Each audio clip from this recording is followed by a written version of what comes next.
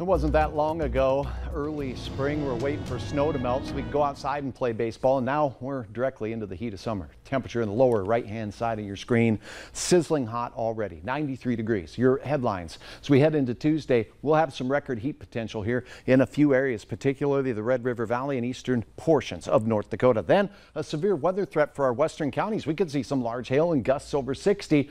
And well, we've declared first alert weather day for those conditions. Here's what you need to know. We also have smoke returning to the valley as we head through the next few days. A few of our counties could get to some levels that will cause some problems. We're going to go over all that right now, though. The current conditions are hot. 90 at Moorheads Airport, 93 at Hector. Winds gusting to 35 miles per hour out there. Look at how dry things are on the dike in Grand Forks, and has a few viewers from Grand Forks County call and say, Hutch, we haven't even had a drop of rain in your area, and it has been amazing. Hit and miss. And for those who are getting missed, it's really dry. And that allows these temperatures to really ramp up quickly. 91 in Grand Forks, 95 in Jamestown and Oaks, Aberdeen, 102 sizzling degrees. Well into the 80s in parts of western Otter Tail County, 86 for you in Detroit Lakes. And it cools off significantly out to the east in Duluth and for Bemidji. 103 in South Dakota's capital at this hour. Now, we do have a few showers. They're way out in the oil patch, drifting up into parts of Manitoba, so no threat right now. The atmosphere is just too hot even above for storms to form. But out in the central Dakotas, we could see some strong storms tonight. There'll be hail and gust potential. West of our viewing area, there'll be a slight chance that a couple of storms later this evening could flirt with severe levels, but I'm not convinced. We'll show you that right now. Your hour-by-hour forecast shows as we go from the 7 to 9 o'clock hour, boom, a couple of thunder showers here. Could be gusty winds. There could be some hail with a couple of these cells. But notice, again, just like always, hit and miss. The rest of us, hot and windy.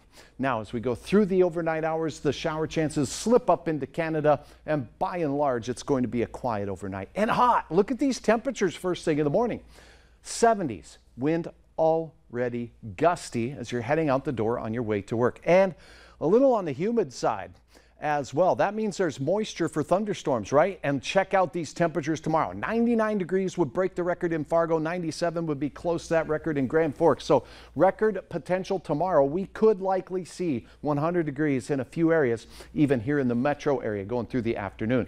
Thunderstorm chances after drive time will last into the overnight hours. Gusty wind and large hail will be the main threat. Look at where they're stapled. Out to the west is where all that rain looks to be likely. Devils Lake Basin, James River Valley.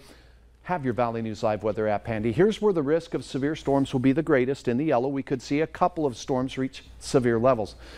No severe expected for Fargo Moorhead. In fact, I think we'll be lucky to see a drop of rain in any of these light green counties here. Unhealthy air alerts have been issued again for our lakes counties. Noon Tuesday, it takes effect. Here's a look at the blue levels. Not as high as last week, but still, if you have respiratory illness, know that those numbers will be on the way up. We'll keep you posted on your Valley News Live weather app. Loony weather, you could say. Sherry, what an awesome photo and a beautiful bird. Can you hear him? Never mind. Summer begins Wednesday, believe it or not. It is a day with the most hours of sunlight. It will feel summer-like. Best chance of rain in Fargo during the work week comes on Wednesday. Saturday could be another chance of rain here in the valley we'll look forward to as well and keep you posted on as we cool off from the near 100-degree heat into the mild mid-80s. It wasn't terrible. It was like loon mixed with cat. You know? I'll have to work on it. Thanks, Hutch. Coming up, my son say this year's planting and growing season has been particularly challenging. Stick around.